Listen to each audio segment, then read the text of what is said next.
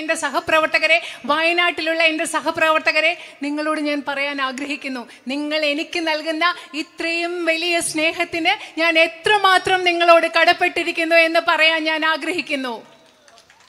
A few days ago, I came to Wayanad to file my nomination papers to become the UDF candidate from Wayanad. കുറച്ച് ദിവസങ്ങൾക്ക് മുമ്പ് ഞാൻ വയനാട്ടിൽ എൻ്റെ നാമനിർദ്ദേശ പത്രിക സമർപ്പിക്കാൻ, ഐക്യ ജനാധിപത്യ മുന്നണിയുടെ വയനാട്ടിലെ സ്ഥാനാർത്ഥിയാകാൻ വേണ്ട നാമനിർദ്ദേശ പത്രിക സമർപ്പിക്കാൻ വേണ്ടി ഞാൻ വയനാട്ടിൽ വന്നു. I was arriving in my hotel at around 8 o'clock at night when on this road I saw 3 or 4 people standing, so I stopped and started speaking to them. അന്ന് നാമനിർദ്ദേശ പത്രിക കൊടുക്കാൻ വന്നപ്പോൾ തലേ ദിവസം രാത്രിയിൽ ഞാൻ ഹോട്ടലിലേക്ക് വരുന്ന വഴിയിൽ രാത്രിയായിരുന്നു. ആ സമയത്തുള്ള റോഡിൽ 3-4 പേരുണ്ടായിരുന്നു. അവർ നിന്നപ്പോൾ ഞാൻ അവിടെ നിർത്തി. അവരെന്തോ സംസാരിക്കായിരുന്നു, ഞാൻ അവിടെ നിർത്തി. One of them was from the army. അതിൽ ഒരാൾ ആർമിയിൽ നിന്നുള്ള ആളായിരുന്നു. And he spoke Hindi also, so he explained to me that he had traveled all around the country with his job in the army. അദ്ദേഹത്തിന് ഹിന്ദി സംസാരിക്കാൻ അറിയാവുന്ന ഒരാളുണ്ടായിരുന്നു. അദ്ദേഹം എന്നോട് പറയായിരുന്നു, ആർമിയിലായിരുന്ന സമയത്ത് അദ്ദേഹം രാജ്യം മുഴുവൻ സഞ്ചരിച്ച കാര്യം എന്നോട് പറയുകയായിരുന്നു. And he said that my mother wants to meet you. അദ്ദേഹം എന്നോട് പറഞ്ഞു, എൻ്റെ അമ്മയ്ക്ക് എന്നെ കാണണം എന്ന് അദ്ദേഹം എന്നോട് പറഞ്ഞു. But he said she couldn't walk up to here because she has a problem with her leg. പക്ഷെ അദ്ദേഹം പറഞ്ഞു, റോഡിൽ വരെ പ്രിയങ്കജിയെ കാണാൻ വേണ്ടിയിട്ട് റോഡിൽ വരെ വരാൻ അമ്മയ്ക്ക് പറ്റില്ല, കാരണം അമ്മയുടെ കാലിൽ എന്തോ പ്രശ്നമുണ്ടായിരുന്നു, നടക്കാൻ പറ്റില്ല. So I said, take me to your house. And I walked with him towards his house. അപ്പോൾ ഞാൻ അദ്ദേഹത്തോട് പറഞ്ഞു, അപ്പോൾ ശരി, എന്നാൽ ഞാൻ നിങ്ങളുടെ വീട്ടിലേക്ക് വരാം, എന്നെ നിങ്ങളുടെ വീട്ടിലേക്ക് കൊണ്ടുപോകും. ഞാൻ അദ്ദേഹത്തിൻ്റെ കൂടെ അവരുടെ വീട്ടിലേക്ക് നടന്നുപോയി. When I reached his house, it was already dark. And in the veranda of his house, I saw his mother. She was wearing a white long dress. She was waiting. And when she saw me, she had never seen me before. She had never seen me before, but when she saw me, she hugged me and held me as if I was her child. അത് മാത്രമല്ല, ഞാൻ ആ വീട്ടിലേക്ക് നടന്നു പോയപ്പോൾ രാത്രിയായിരുന്നു. ആ സമയത്ത് വരാന്തയിൽ ഞാൻ അദ്ദേഹത്തിൻ്റെ അമ്മയെ കണ്ടു. വെള്ള ഡ്രസ്സിട്ടിരിക്കുന്ന അമ്മയായിരുന്നു. ആ അമ്മ എന്നെ ആദ്യമായിട്ട് കാണുകയാണ്. മുമ്പ് അമ്മ എന്നെ കണ്ടിട്ടേ ഇല്ല. പക്ഷെ എന്നെ കണ്ടപ്പോൾ സ്വന്തം മകളെ പോലെ എന്നെ ആലിംഗനം ചെയ്ത് ആ അമ്മ ചേർത്ത് പിടിക്കുകയായിരുന്നു വയനാട്ടിൽ. And I can truthfully tell you, I did not feel any difference in the way she held me and the way my mother holds me. ഞാൻ നിങ്ങളോട് സത്യസന്ധമായിട്ട് പറയട്ടെ, ആ അമ്മ എങ്ങനെ എന്നെ ആലിംഗനം ചെയ്ത് ചേർത്ത് പിടിച്ചപ്പോൾ എൻ്റെ അമ്മ എന്നെ ആലിംഗനം ചെയ്യുന്നതും ആ അമ്മ എന്നെ ആലിംഗനം ചെയ്തതും തമ്മിൽ ഒരു വ്യത്യാസവും എനിക്ക് തോന്നിയില്ല എന്ന് ഞാൻ നിങ്ങളോട് പറയുകയാണ്. She held my hand and took me in her home. She made me sit down and she put her rosary in my hand. അതുമാത്രമല്ല, ആ അമ്മ എൻ്റെ കൈ പിടിച്ചു എന്നെ വീട്ടിൽ കൊണ്ടുപോയി അവിടെ ഇരുത്തി. അതുമാത്രമല്ല, ആ അമ്മയുടെ കയ്യിലുണ്ടായിരുന്ന കൊന്ത എൻ്റെ കയ്യിൽ വെച്ച് തന്നു. Her name is Frisia and she told me, this rosary you give to your mother. അത് മാത്രമല്ല, ആ അമ്മയുടെ പേരെന്തായിരുന്നു അറിയോ? ഫ്രീസിയ. എൻ്റെ കയ്യിൽ കൊന്ത വെച്ച് തന്നിട്ട് ആ അമ്മ എന്നോട് പറഞ്ഞു, ഈ റോസറി, ഈ കൊന്ത കൊണ്ടുപോയി നിങ്ങളുടെ അമ്മയ്ക്ക് കൊടുക്കണം, അതായത് സോണിയ മാമിന് കൊടുക്കണം എന്നാണ് ആ അമ്മ എന്നോട് പറഞ്ഞത്. I felt like I have not even stepped into Wayanad and I already have a mother here. അത് മാത്രമല്ല, എനിക്ക് എന്താ തോന്നിയെന്നറിയോ? ഞാൻ വയനാട്ടിലോടൊന്ന് കാലെടുത്ത് വെച്ചതേ ഉള്ളൂ, അപ്പോഴേ എനിക്ക് ഇവിടെ ഒരു അമ്മയെ കിട്ടിയെന്നാണ് അന്നത്തെ ദിവസം എനിക്ക് തോന്നിയത്. That is how you made me feel in the first moment that I stepped onto your soil. നിങ്ങളുടെ ഈ മണ്ണിൽ, വയനാടിൻ്റെ മണ്ണിൽ ആദ്യത്തെ പ്രാവശ്യം കാലെടുത്ത് വെച്ചപ്പോൾ വയനാട്ടുകാരായി നിങ്ങൾ എന്നെ അങ്ങനെയാണ് എനിക്ക് തോന്നിപ്പിച്ചത്. എനിക്കൊരു അമ്മയെ തന്നതുപോലെയാണ് നിങ്ങൾ എന്നെ തോന്നിപ്പിച്ചത്. When I was sitting next to Frisia and she handed me the rosary, it reminded me immediately of when I was 19 years old. ഞാൻ ഫ്രേസിയ എന്ന് പറയുന്ന അമ്മയുടെ അടുത്തിരുന്നപ്പോൾ ആ അമ്മ എൻ്റെ കയ്യിൽ കൊന്ത തന്നപ്പോഴൊക്കെ ഞാൻ 19 വയസ്സ്, എനിക്ക് 19 വയസ്സുണ്ടായിരുന്ന ആ സമയത്തെക്കുറിച്ചാണ് ഞാൻ ആലോചിച്ചത്. My father had just died and maybe 6 or 7 months later, Mother Teresa had come to my house to meet my mother. എൻ്റെ അച്ഛൻ മരിച്ച സമയമായിരുന്നു. ആ സമയം ഒരു 5-6 മാസം കഴിഞ്ഞ ശേഷം ഒരു പ്രാവശ്യം മദർ തെരേസ എൻ്റെ വീട്ടിൽ എൻ്റെ അമ്മയെ കാണാൻ വന്ന സമയമായിരുന്നു. I had fever, so I was lying down in my bed. I didn't go out of the room. ആ സമയത്ത് എനിക്ക് പനി പിടിച്ചിരിക്കുകയായിരുന്നു. അതുകൊണ്ട് ഞാൻ മദർ തെരേസ വന്നപ്പോൾ ഞാൻ കാണാൻ പോയില്ല. ഞാൻ എൻ്റെ റൂമിൽ തന്നെ ബെഡിൽ കിടക്കുകയായിരുന്നു. But she asked to see me And she came into my room and she sat by my bedside and she put her hand on my head. പക്ഷെ മദർ തെരേസ എനിക്ക് പോയി കാണാൻ പറ്റിയില്ല. പക്ഷെ എന്നെ കാണണമെന്ന് പറഞ്ഞ് ആ റൂമിൽ വന്നു. ഞാൻ കിടക്കായിരുന്നു. അമ്മ എൻ്റെ തലയിൽ ഇങ്ങനെ കൈവച്ചു. And just like Frezia, she took my hand and she put her rosary in my hand. ഇപ്പോൾ കഴിഞ്ഞ പ്രാവശ്യം വയനാട്ടിൽ വന്നപ്പോൾ ഫ്രേസിയ എന്ന അമ്മ എൻ്റെ കയ്യിൽ ആ കൊന്ത വെച്ച് തന്നതുപോലെ അന്ന് മദർ തെരേസ എൻ്റെ കൈ പിടിച്ച് മദർ തെരേസയുടെ കയ്യിലിരുന്ന കൊന്ത എൻ്റെ കയ്യിൽ വെച്ച് തന്നു. And I think she saw that I was suffering because my father had died and I was troubled. And she probably may have realized that maybe I had fever because I was suffering and I was sad. ആ സമയം എൻ്റെ അച്ഛൻ മരിച്ചു കഴിഞ്ഞ സമയമായിരുന്നു. അന്ന് mother തെരേസയ്ക്ക് മനസ്സിലായിട്ടുണ്ടാവും ഞാൻ വലിയ ബുദ്ധിമുട്ടിലൂടെ കടന്നു പോവുകയാണ്, ഞാൻ വിഷമിച്ചിരിക്കുകയാണ്, ഞാൻ കഷ്ടപ്പാടിലൂടെ കടന്നു പോവുകയാണ്, അതുകൊണ്ടാണ് എനിക്ക് പനി പിടിച്ചതെന്നൊക്കെ മനസ്സിലാക്കിയിട്ടാവും ഒരുപക്ഷെ ആ കൊന്ത എൻ്റെ കയ്യിൽ വെച്ച് തന്നത്. And she said to me, "You come and work with me." അന്ന് മദർ തെരേസ എന്നോട് പറഞ്ഞു, എൻ്റെ കൂടെ വന്ന് പ്രവർത്തിക്കുമെന്ന് പറഞ്ഞു. So about 5 or 6 years later, after I got married and I had my own home, I went to work with Mother Teresa's sisters in Delhi. വിവാഹം കഴിഞ്ഞ് 5-6 വർഷങ്ങൾക്ക് ശേഷം എൻ്റെ വിവാഹം കഴിഞ്ഞ് എനിക്ക് സ്വന്തം കുടുംബമൊക്കെ ആയ ശേഷം മദർ തെരേസയുടെ സിസ്റ്റേഴ്സ് ഓഫ് ചാരിറ്റിയോടൊപ്പം പ്രവർത്തിക്കാൻ വേണ്ടി ഞാൻ ഡൽഹിയിൽ പോയി. So I started, my job was to teach the little children there some English and some Hindi. എൻ്റെ ആദ്യത്തെ അവിടുത്തെ തൊഴിൽ മദർ തെരേസയുടെ സന്യാസ സമൂഹത്തോട് ചേർന്ന് പ്രവർത്തിക്കുമ്പോൾ അവിടെയുള്ള കൊച്ചു കുട്ടികളെ ഇംഗ്ലീഷ് പഠിപ്പിക്കുക, ഹിന്ദി പഠിക്കുക എന്നൊക്കെയുള്ള ജോലി ചെയ്താണ് ഞാൻ അവിടെ തുടങ്ങിയത്. This is the first time that I'm talking about this in public, but it has a context. ഞാൻ ജീവിതത്തിൽ ആദ്യമായിട്ടാണ് ഒരു പൊതുവേദിയിൽ ഇത്തരം കാര്യങ്ങളെക്കുറിച്ച് ഈ കാര്യങ്ങളൊക്കെ പറയുന്നത്. പക്ഷേ ഇന്ന് നിങ്ങളോട് അത് പറയാൻ ഒരു സാഹചര്യമുണ്ട്. So my job was to teach the children, but on Tuesdays we also cleaned the bathrooms. We washed and mopped the floors. I helped to cook the food sometimes. Sometimes we taught them how to paint. Sometimes we took them for outings. കുട്ടികളെ പഠിപ്പിക്കുകയായിരുന്നു എൻ്റെ ജോലി. പക്ഷെ ചില ദിവസങ്ങളിൽ എനിക്ക് പാചകം ചെയ്യേണ്ടി വരും. ചൊവ്വാഴ്ച ദിവസങ്ങളിൽ പാചകം ചെയ്യണം, അവിടെയൊക്കെ വൃത്തിയാക്കേണ്ടി വരും. കുട്ടികളെ ചിലപ്പോൾ പെയിൻറ് ചെയ്യാൻ പഠിപ്പിക്കേണ്ടി വരും, ചിലപ്പോൾ ഈ കുട്ടികളെ കൊണ്ട് പുറത്തു പോകേണ്ടി വരും. ഇതൊക്കെയാണ് അവിടെ ചെയ്തിരുന്നത്. And by working with them, I began to understand their suffering and their pain and what service means. അവരോടൊപ്പം പ്രവർത്തിക്കുമ്പോൾ, മദർ തെരേസയുടെ സന്യാസ സമൂഹത്തോടൊപ്പം പ്രവർത്തിക്കുമ്പോൾ എനിക്ക് മനസ്സിലായി കഷ്ടപ്പാട് എന്താണ്, ദുഃഖം എന്താണ് എന്ന് മനസ്സിലായി. അതുപോലെ സേവനം എന്താണ് എന്ന് എനിക്ക് ആ സമയത്ത് മനസ്സിലായി. And how a community can support those who have less, those who are suffering, those who are in trouble. അതുപോലെ അന്ന് എനിക്ക് മനസ്സിലായി എങ്ങനെയാണ് ഒരു സമൂഹത്തിന് ഒരുമിച്ച് ചേർന്ന് നിന്നുകൊണ്ട് കഷ്ടപ്പെടുന്നവരെ, നമ്മളെക്കാൾ കുറച്ചുള്ളവരെ, ബുദ്ധിമുട്ടുള്ളവരെ എങ്ങനെയാണ് സഹായിക്കാൻ പറ്റുക എന്ന് എനിക്ക് മനസ്സിലായി. When I came here with my brother after the terrible landslide, കഴിഞ്ഞ പ്രാവശ്യം ചൂരൽ മലയിലെ ഏറ്റവും വലിയ അവിടുത്തെ ഉണ്ടായ ബുദ്ധിമുട്ടിന് ശേഷം, അവിടുത്തെ മണ്ണിടിച്ചിലിന് ശേഷം ഇവിടെ വന്നപ്പോൾ, എൻ്റെ സഹോദരൻ്റെ കൂടി വന്നപ്പോൾ അതെനിക്ക് മനസ്സിലായി. I immediately recognized the way the community came together to help people.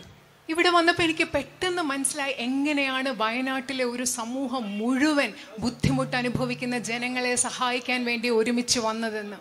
I saw that each one of you, no matter what religion you were from, no matter what your profession was, each one of you did whatever you could to help the other.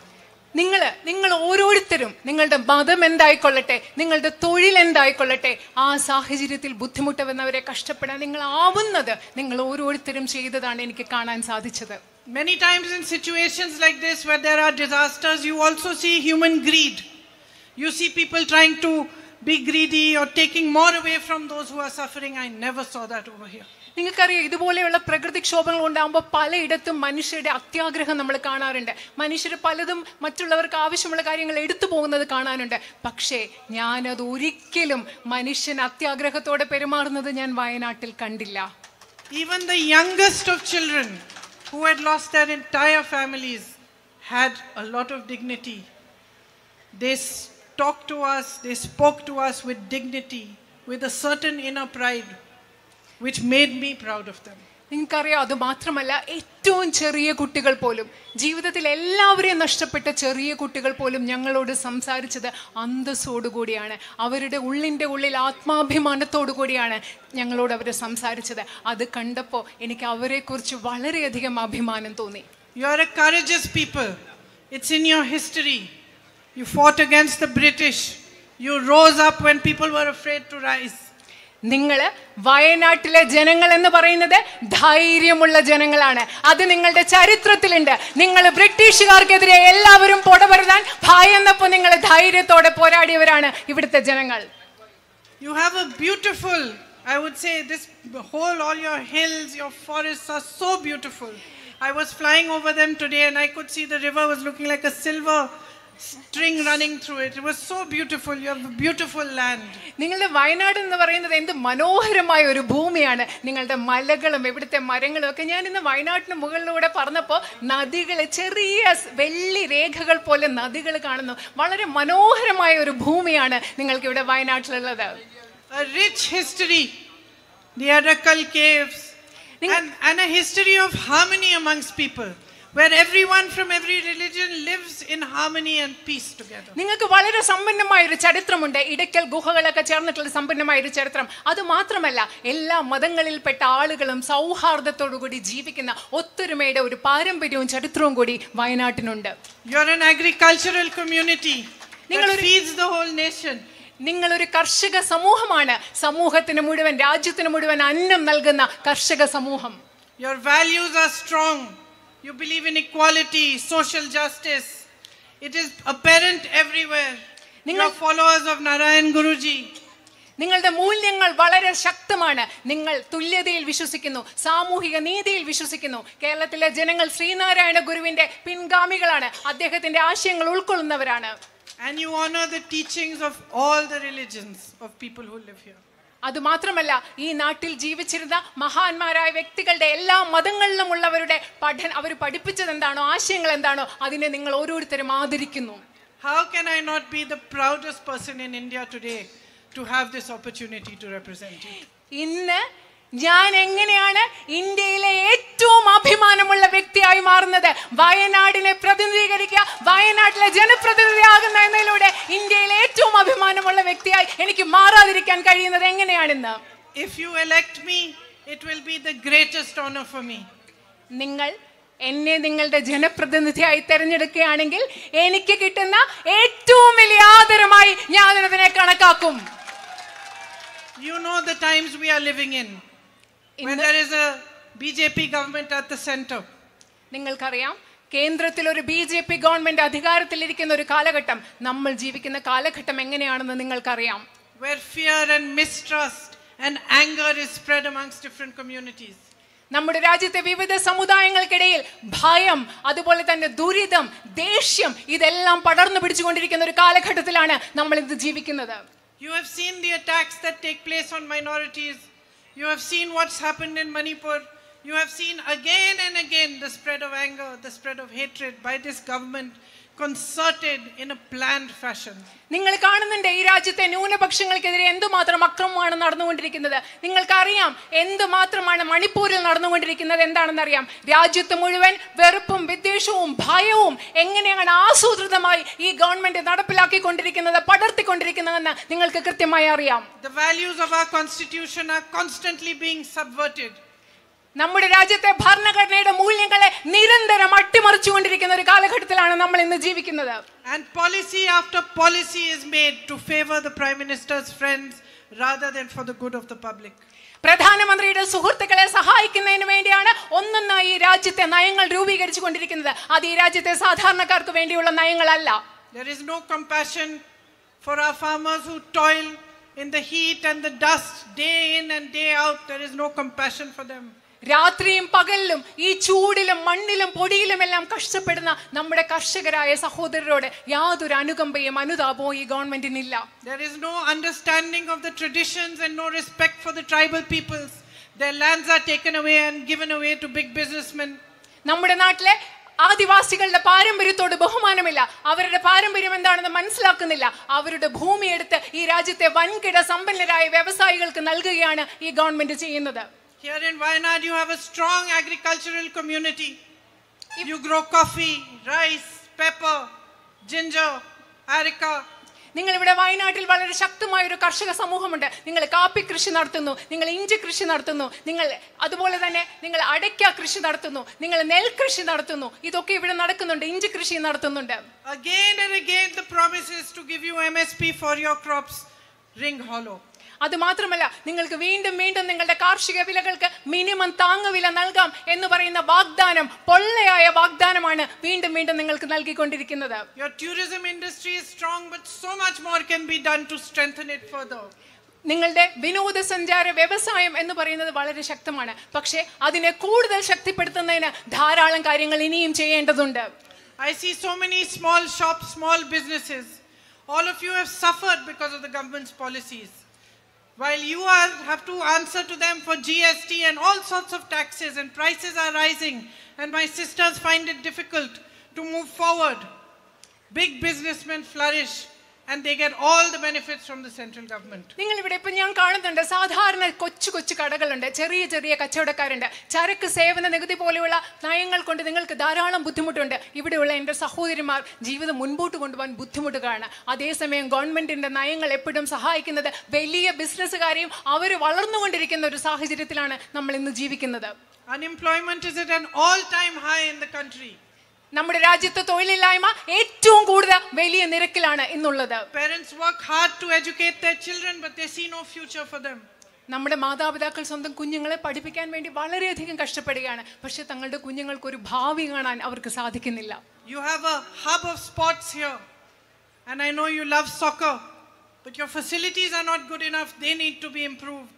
New opportunities need to be created for all these young boys who train so hard and work so hard to play for their state, to play for their country. എനിക്കറിയാം വയനാട്ടിലുള്ള നിങ്ങൾക്ക് sports കായിക വിനോദങ്ങൾ വളരെ ഇഷ്ടമാണ്, football വളരെ ഇഷ്ടമാണ്. പക്ഷെ ഇവിടെ കൂടുതൽ സൗകര്യങ്ങൾ ഉണ്ടാകേണ്ട ആവശ്യമുണ്ട്. നമ്മുടെ രാജ്യത്തിന് വേണ്ടി, സംസ്ഥാനത്തിന് വേണ്ടി ഒക്കെ കളിക്കാൻ തയ്യാറായി നിൽക്കുന്ന ചെറുപ്പക്കാർക്ക് വേണ്ടി കൂടുതൽ സംവിധാനങ്ങൾ ആ മേഖലയിൽ ഉണ്ടാകേണ്ട ആവശ്യമുണ്ട്. And over the years, because of the change in the kind of crops you are growing, you have developed a water issue here as well that needs resolution. അത് മാത്രമല്ല, നിങ്ങൾ വർഷങ്ങളായി പലതരത്തിലുള്ള വിളകൾ നിങ്ങൾ കൃഷി ചെയ്യുകയാണ്. അതുകൊണ്ട് നിങ്ങൾക്ക് ജലവുമായിട്ട് ബന്ധപ്പെട്ട്, ജലസേചനവുമായി ബന്ധപ്പെട്ട ഒരു പ്രശ്നമുണ്ട്. അതും പരിഹരിക്കേണ്ടതുണ്ടെന്ന് എന്ന് എനിക്കറിയാം. The tribal community needs access to healthcare, needs better access to education. You need better houses.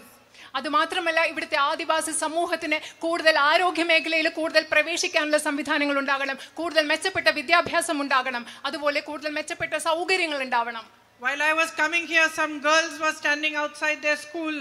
They stopped me and I asked them, what is the biggest thing that you think needs to be done? And they told me again about the medical college. ഞാൻ ഇങ്ങോട്ട് വരുമ്പോൾ വഴിയിൽ കുറച്ച് പെൺകുട്ടികൾ നിൽക്കുന്നുണ്ടായിരുന്നു. ഞാൻ അവരോട് സംസാരിച്ചിട്ട് അവരോട് ചോദിച്ചു, നിങ്ങളുടെ ഏറ്റവും പ്രധാനപ്പെട്ട ആവശ്യം എന്താണ്, ഏറ്റവും അത്യാവശ്യമായി ഇവിടെ ചെയ്യേണ്ട കാര്യം എന്താണെന്ന് ചോദിച്ചപ്പോൾ അവർ പറഞ്ഞ മറുപടി മെഡിക്കൽ കോളേജ് എന്നതാണ്. And how important healthcare services are. എനിക്കറിയാം ആരോഗ്യ പരിരക്ഷാ സംവിധാനങ്ങൾ എത്രമാത്രം പ്രധാനപ്പെട്ടതാണെന്ന് അറിയാം. I know my brother has been fighting for it and he has managed, at least with some pressure, to get some progress.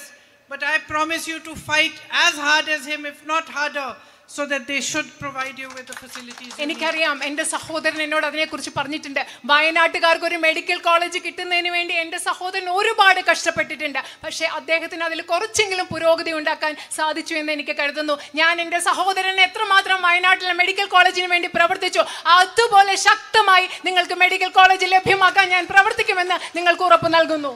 Another gentleman stopped me on the road while coming here and he told me, he said, promise me that you are going to fight about the night ban, because I come from that side and I do not get leave of 2 days and I have to leave at 4 o'clock to be able to come through the forest. He said, promise me you will fight for it. And he said, promise that you will fight to find some resolution, as much as can be done, for the man and animal conflict that we are facing. അത് മാത്രമല്ല, ഞാൻ വഴിയിൽ വരുന്നപ്പോൾ മറ്റൊരാൾ എന്നെ അവിടെ പിടിച്ചു നിർത്തിയിട്ട് പറഞ്ഞു, എനിക്ക് ഉറപ്പ് നൽകൂ, എനിക്ക് വാഗ്ദാനം നൽകൂ, നിങ്ങളാൽ പറ്റുന്നത് ഇവിടുത്തെ രാത്രി യാത്രാ നിരോധനം ഇല്ലാതാക്കാൻ വേണ്ടി നിങ്ങളാൽ പറ്റുന്നത് ചെയ്യാം എന്ന് എനിക്ക് ഉറപ്പ് നൽകുന്നു. കാരണം എനിക്ക് 2 ദിവസത്തെ ലീവ് കിട്ടുന്നില്ല, കാട്ടിൽ കൂടെ വന്ന് തിരിച്ചു പോകാനുള്ള ലീവ് എനിക്ക് കിട്ടുന്നില്ല. അതുപോലെ നിങ്ങൾ എനിക്ക് ഉറപ്പ് നൽകുന്നു, ഉറപ്പ് നൽകണം, ഇവിടുത്തെ വന്യജീവി സംഘർഷം ഇല്ലാതാക്കാനും നിങ്ങൾക്ക് പറ്റുന്നത് പോലെ പ്രവർത്തിക്കാമെന്ന് എനിക്ക് ഉറപ്പ് നൽകണമെന്ന് ആ മനുഷ്യൻ എന്നോട് ആവശ്യപ്പെട്ടു. So I'm beginning to get an understanding of what are the real issues here and what are the things that are really close to your heart that you want resolution for. ഈ സംസാരത്തിൽ നിന്നൊക്കെ ഞാൻ മനസ്സിലാക്കി തുടങ്ങുകയാണ് വയനാട്ടുകാരുടെ പ്രശ്നങ്ങൾ എന്തൊക്കെയാണ്, നിങ്ങളുടെ മനസ്സിനോട് അടുത്ത് നിൽക്കുന്ന ഏറ്റവും പ്രധാനപ്പെട്ടതായി പരിഹരിക്കേണ്ട നിങ്ങളുടെ പ്രശ്നങ്ങൾ എന്താണെന്ന് ഞാൻ മനസ്സിലാക്കി തുടങ്ങുകയാണ്. But this is just the beginning for me. I want to come to you, I want to meet you, understand from you, my sisters standing here, my brothers, my farmer brothers, my tribal brothers and sisters. I want to hear from you directly what are your concerns, how we should work towards it and find solutions together with you. പക്ഷേ ഇതെനിക്കൊരു തുടക്കം മാത്രമാണ്. ഞാൻ ഇവിടെ നിൽക്കുന്ന നിങ്ങളോട്, ഇവിടെ നിൽക്കുന്ന എൻ്റെ സഹോദരങ്ങൾ, ഇവിടെ എൻ്റെ സഹോദരിമാർ, അതുപോലെ തന്നെ കർഷകരായ എൻ്റെ സഹോദരർ, അതുപോലെ ആദിവാസികളായ സഹോദരർ, നിങ്ങളുടെ ഓരോരുത്തരുടെയും അടുത്ത് വന്ന് സംസാരിച്ച് നിങ്ങളുടെ പ്രശ്നങ്ങൾ എന്താണെന്ന് മനസ്സിലാക്കണമെന്ന് എനിക്ക് ആഗ്രഹമുണ്ട്. I understand what my responsibility is. When I see you all standing here and you have come here to hear me speak, I know that you are coming here out of love for my brother also. എനിക്ക് എൻ്റെ ഉത്തരവാദിത്വം എന്താണെന്ന് കൃത്യമായി അറിയാം, വ്യക്തമായി അറിയാം. നിങ്ങളെല്ലാവരും ഇവിടെ വന്ന് ഇന്ന് സ്നേഹത്തോടുകൂടി എന്നെ കേൾക്കാൻ വന്ന് നിൽക്കുമ്പോൾ എനിക്കറിയാം നിങ്ങളിവിടെ വന്ന് നിൽക്കുന്നത് എൻ്റെ സഹോദരനോടുള്ള സ്നേഹം കൂടി കൊണ്ടാണെന്ന് എനിക്ക് വളരെ നന്നായി അറിയാം. I am his sister. I know what a heavy heart he had when he had to leave you. ഞാൻ അദ്ദേഹത്തിൻ്റെ സഹോദരിയാണ്. നിങ്ങളെ Wayanad is laughing, he also knows. നിങ്ങളെ വയനാട്ടിലെ മണ്ഡലം ഉപേക്ഷിക്കേണ്ടി വന്നപ്പോൾ, വയനാട്ടിലെ ജനങ്ങളിൽ നിന്ന് മാറി നിൽക്കേണ്ടി വന്നപ്പോൾ അദ്ദേഹത്തിൻ്റെ മനസ്സിൽ എത്രമാത്രം ദുഃഖമുണ്ടായിരുന്നു എന്ന് എനിക്കറിയാം. വേണുജി ചിരിക്കുകയാണ്, കാരണം അദ്ദേഹത്തിനും അതിനെപ്പറ്റി അറിയാം. You gave him love when everybody had turned their back on him. എല്ലാവരും അദ്ദേഹത്തിനെതിരെ തിരിഞ്ഞപ്പോൾ വയനാട്ടിലെ നിങ്ങൾ ഓരോരുത്തരും അദ്ദേഹത്തിന് സ്നേഹം നൽകി. It is you, each one of you, each one standing here, each person who lives in Wayanad, every brother, every sister, every child, every mother, every father who gave him the courage to walk 4,000 kilometers and travel another 4,000 kilometers across this country for unity and peace. അത് മാത്രമല്ല, ഇത് നിങ്ങൾ ഓരോരുത്തരുമാണ്, വയനാട്ടിലെ നിങ്ങൾ ഓരോരുത്തരുമാണ്. വയനാട്ടിലെ ഓരോ അച്ഛനും, വയനാട്ടിലെ ഓരോ അമ്മയും, വയനാട്ടിലെ ഓരോ കുഞ്ഞും, വയനാട്ടിലെ ഓരോ കർഷകരും, നിങ്ങൾ ഓരോരുത്തരുമാണ് ഈ രാജ്യത്തിൻ്റെ 4000 കിലോമീറ്റർ ഈ രാജ്യം മുഴുവൻ നടക്കാൻ, മറ്റൊരു 4000 കിലോമീറ്റർ ഈ രാജ്യം മുഴുവൻ നടക്കാൻ, ഈ രാജ്യത്തിൻ്റെ ഐക്യത്തിനും സ്നേഹത്തിനും വേണ്ടി പോരാടാനുള്ള ധൈര്യം എൻ്റെ സഹോദരന് നൽകിയത് വയനാട്ടുകാരായ നിങ്ങൾ ഓരോരുത്തരുമാണ്. He has a deep relationship with you. He even tells me, not just in public, in private also he tells me that you are his family. He does not treat you like an electorate, he treats you like a family. അദ്ദേഹത്തിന് നിങ്ങളോട് വളരെ ആഴത്തിലുള്ള ഒരു ബന്ധമുണ്ട്. പൊതുവേദിയിൽ മാത്രമല്ല, സ്വകാര്യമായിട്ട് അദ്ദേഹം എന്നോട് പറയും, നിങ്ങളെ അദ്ദേഹം കാണുന്നത് അദ്ദേഹത്തിന് വോട്ട് ചെയ്യുന്ന സമ്മതിദായകരായിട്ടല്ല, അദ്ദേഹത്തിൻ്റെ മണ്ഡലത്തിലെ ആളുകളായിട്ടല്ല, വയനാട്ടുകാരെ സ്വന്തം കുടുംബമായിട്ടാണ് അദ്ദേഹം കാണുന്നത്. Today we are fighting a very big battle. ഇന്ന് നമ്മൾ വലിയൊരു യുദ്ധമാണ്, നമ്മൾ ഇന്ന് പോരാട്ടമാണ് നമ്മൾ ഇന്ന് നടത്തിക്കൊണ്ടിരിക്കുന്നത്. And he is leading that battle. ആ യുദ്ധം, ആ പോരാട്ടത്തെ നയിക്കുന്നത് എൻ്റെ സഹോദരനായ അദ്ദേഹമാണ്. And all of us are fighting for the values on which this country was built. നമ്മൾ എല്ലാവരും ഇന്ന് പോരാടുന്നത് ഈ രാജ്യം ഏത് മൂല്യങ്ങളുടെ അടിസ്ഥാനത്തിലാണോ നിർമ്മിക്കപ്പെട്ടിരിക്കുന്നത് ആ മൂല്യങ്ങൾക്ക് വേണ്ടിയാണ്. We are fighting for the values of our constitution. നമ്മൾ നമ്മുടെ ഭരണഘടനാ മൂല്യങ്ങൾക്ക് വേണ്ടിയാണ് ഇന്ന് പോരാടിക്കൊണ്ടിരിക്കുന്നത്. Today we are fighting for democracy. നമ്മൾ ജനാധിപത്യത്തിന് വേണ്ടിയാണ് ഇന്ന് പോരാടിക്കൊണ്ടിരിക്കുന്നത്. Today we are fighting for equality. നമ്മൾ ഇന്ന് തുല്യതയ്ക്ക് വേണ്ടിയാണ് പോരാടിക്കൊണ്ടിരിക്കുന്നത്. Today we are fighting for the truth. നമ്മൾ ഇന്ന് സത്യത്തിന് വേണ്ടിയാണ് പോരാടിക്കൊണ്ടിരിക്കുന്നത്. And each one of you is an important soldier in this fight. ഈ പോരാട്ടത്തിൽ ഇവിടെ നിൽക്കുന്ന നിങ്ങൾ ഓരോരുത്തരും ഇതിലെ ഓരോ പോരാട്ടത്തിലെ ഒരു പ്രധാനപ്പെട്ട ഭടനാണ് എന്ന് പറയാൻ ഞാൻ ആഗ്രഹിക്കുന്നു. So please understand that along with me you also have a responsibility towards your country. നിങ്ങൾ പ്രധാനപ്പെട്ടതായി ഒന്ന് മനസ്സിലാക്കുക, എന്നോടൊപ്പം നിങ്ങൾക്ക് ഓരോരുത്തർക്കും ഈ രാജ്യത്തോട് ഒരു വലിയ ഉത്തരവാദിത്വമുണ്ടെന്ന് നിങ്ങൾ മനസ്സിലാക്കുക. Because if there is a time to stand for what is right, if there is a time to stand for the truth, if there is a time to stand up for democracy, it is now. എപ്പോഴെങ്കിലും ഈ രാജ്യത്ത് സത്യത്തിന് വേണ്ടി നിൽക്കേണ്ട ഒരു സമയമുണ്ടെങ്കിൽ, എപ്പോഴെങ്കിലും ഈ രാജ്യത്ത് ശരിക്ക് വേണ്ടി നിൽക്കേണ്ട ഒരു സമയമുണ്ടെങ്കിൽ, എപ്പോഴെങ്കിലും ഈ രാജ്യത്ത് ജനാധിപത്യത്തിന് വേണ്ടി നിൽക്കുന്ന ഒരു സമയമുണ്ടെങ്കിൽ അത് ഇന്നാണ്, ഈ സമയമാണെന്ന് നിങ്ങളോട് പറയാൻ ഞാൻ ആഗ്രഹിക്കുന്നു. And each one of you with this one vote of yours can stand up for the right thing. നിങ്ങൾക്ക് ഓരോരുത്തർക്കും ലഭ്യമായ ഈ ഒരു വോട്ട് കൊണ്ട് എന്താണ് ശരി, ആ ശരിക്ക് വേണ്ടി നിലനിൽക്കാൻ സാധിക്കും. So somebody asked me, one journalist, while I was coming here, what is your expectation, Priyanka ji? ഞാൻ ഇങ്ങോട്ട് വരുമ്പോൾ ഒരാൾ ചോദിച്ചു, ഒരു പത്രപ്രവർത്തകൻ എന്നോട് ചോദിച്ചു, പ്രിയങ്കാജി താങ്കളുടെ പ്രതീക്ഷ എന്താണ്? And he was saying so many lakh votes and so many lakh votes, that is not my expectation. അദ്ദേഹം പറയായിരുന്നു ഇത്ര ലക്ഷം വോട്ടുകൾ. ഞാൻ പറയാം എൻ്റെ പ്രതീക്ഷ അതൊന്നുമല്ല. My expectation is simply that you look within your hearts. എൻ്റെ പ്രതീക്ഷ എന്ന് പറയുന്നത്, എൻ്റെ ഒരേ ഒരു പ്രതീക്ഷ എന്ന് പറയുന്നത് നിങ്ങൾ നിങ്ങളുടെ ഹൃദയങ്ങളിലേക്ക് തിരിഞ്ഞു നോക്കണം എന്നതാണ് എൻ്റെ ഒരേ ഒരു പ്രതീക്ഷ. And you recognize what is happening around you today, and you recognize that this is the time where your vote has to go for democracy, for peace, for equality, for India. അത് മാത്രമല്ല, നിങ്ങൾ നിങ്ങളുടെ ചുറ്റും നടക്കുന്ന കാര്യങ്ങൾ എന്താണെന്ന് തിരിച്ചറിയണം. നിങ്ങൾ മനസ്സിലാക്കണം, ഈ സമയം എന്ന് പറയുന്നത് നിങ്ങളുടെ വോട്ട് ജനാധിപത്യത്തിന് വേണ്ടി പോകേണ്ടതാണ്, തുല്യതയ്ക്ക് വേണ്ടി പോകേണ്ടതാണ്, നിങ്ങളുടെ രാജ്യത്തിന് വേണ്ടി, നിങ്ങളുടെ ഇന്ത്യക്ക് വേണ്ടി ചെയ്യേണ്ടതാണ് നിങ്ങളുടെ വോട്ട് എന്ന് നിങ്ങൾ തിരിച്ചറിയേണ്ട സമയമാണിത്.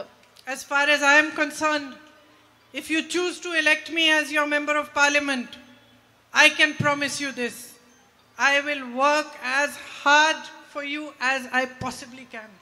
ഞാൻ നിങ്ങളോട് ഒരു കാര്യം പറയട്ടെ, നിങ്ങൾ എന്നെ നിങ്ങളുടെ പ്രതിനിധിയായി തിരഞ്ഞെടുക്കുകയാണെങ്കിൽ ഈ കാര്യം എനിക്ക് ഉറപ്പ് നൽകാൻ സാധിക്കും. എനിക്ക് പറ്റുന്ന അത്രയും, എനിക്ക് സാധ്യമായ അത്രയും നിങ്ങൾക്ക് വേണ്ടി കഷ്ടപ്പെടാൻ, കഠിനാധ്വാനം ചെയ്യാൻ ഞാൻ തയ്യാറാണെന്ന് ഞാൻ നിങ്ങൾക്ക് ഉറപ്പ് നൽകുന്നു. I will stand side by side with you and I will fight for your issues. I will raise your voice in parliament. I will do everything in my power to help you resolve what your issues are. നിങ്ങളുടെ ഒപ്പം നിന്നുകൊണ്ട് നിങ്ങളുടെ പ്രശ്നങ്ങൾ ഈ പാർലമെന്റിൽ ഉയർത്തുവാൻ, നിങ്ങളുടെ ശബ്ദമാകുവാൻ എനിക്ക് സാധ്യമായതെല്ലാം ചെയ്യും എന്ന് ഞാൻ നിങ്ങൾക്ക് ഉറപ്പ് നൽകുന്നു. I will fight for the young people of Wayanad, especially for my young girls, for my sisters, for a strong and independent future for all of you. ഞാൻ വയനാട്ടിലെ യുവജനതയ്ക്ക് വേണ്ടി ഞാൻ പോരാടും. അത് മാത്രമല്ല, വയനാട്ടിലെ എൻ്റെ ചെറുപ്പക്കാരികളായ സഹോദരിമാർക്ക് വേണ്ടി, എൻ്റെ സഹോദരിമാർക്ക് വേണ്ടി, അവർക്ക് സ്വതന്ത്രമായ ഒരു ഭാവി ഉറപ്പാക്കുന്നതിന് വേണ്ടി ഞാൻ പോരാടുമെന്ന് നിങ്ങൾക്ക് ഉറപ്പ് നൽകുന്നു. If you give me your trust, I will not let you down. നിങ്ങളുടെ വിശ്വാസം എനിക്ക് നൽകുകയാണെങ്കിൽ നിങ്ങൾക്ക് മുൻപിൽ നിങ്ങളെ ഞാൻ ഒരിക്കലും പരാജയപ്പെടുത്തുകയില്ല എന്ന് ഞാൻ ഉറപ്പ് നൽകുന്നു. So I hope to see you again soon. And I hope that if you do elect me as your MP, you will be happy with me and you will see that I will not let you down. അത് മാത്രമല്ല, ഞാൻ നിങ്ങളെ വളരെ വേഗം അടുത്ത് തന്നെ കാണാമെന്ന് വിചാരിക്കുന്നു. നിങ്ങളുടെ MP ആയി പാർലമെന്റ് ജനപ്രതിനിധിയായി നിങ്ങൾ എന്നെ തെരഞ്ഞെടുക്കും.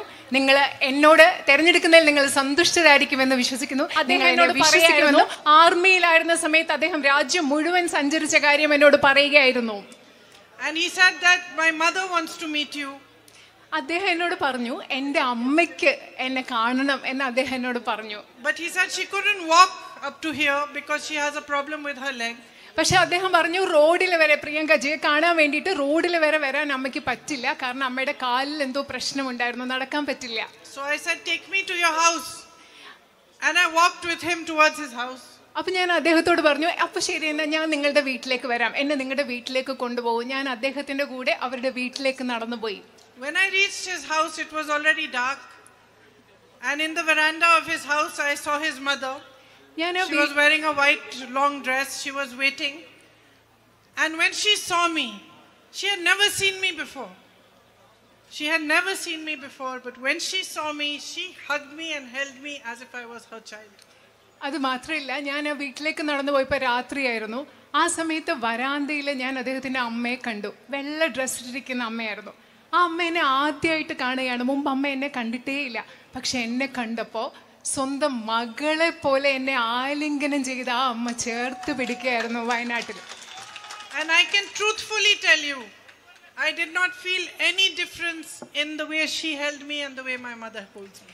ഞാൻ നിങ്ങളോട് സത്യസന്ധമായിട്ട് പറയട്ടെ, ആ അമ്മ എങ്ങനെ എന്നെ ആലിംഗനം ചെയ്ത് ചേർത്ത് പിടിച്ചപ്പോൾ എൻ്റെ അമ്മ എന്നെ ആലിംഗനം ചെയ്യുന്നതും ആ അമ്മ എന്നെ ആലിംഗനം ചെയ്തതും തമ്മിൽ ഒരു വ്യത്യാസവും എനിക്ക് തോന്നിയില്ല എന്ന് ഞാൻ നിങ്ങളോട് പറയുകയാണ്. She held my hand and took me in her home. She made me sit down and she put her rosary in my hand. അത് മാത്രമല്ല, ആ അമ്മ എൻ്റെ കൈ പിടിച്ചു എന്നെ വീട്ടിൽ കൊണ്ടുപോയി അവിടെ ഇരുത്തി. അത് മാത്രമല്ല, ആ അമ്മയുടെ കയ്യിലുണ്ടായിരുന്ന കൊന്ത എൻ്റെ കയ്യിൽ വെച്ച് തന്നു. Her name is Frisia and she told me, this rosary you give to your mother.